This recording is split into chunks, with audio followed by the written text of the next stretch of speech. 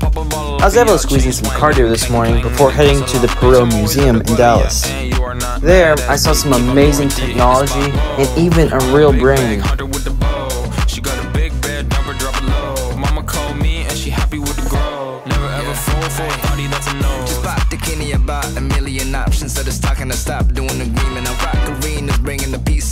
I even raced Patrick Mahomes.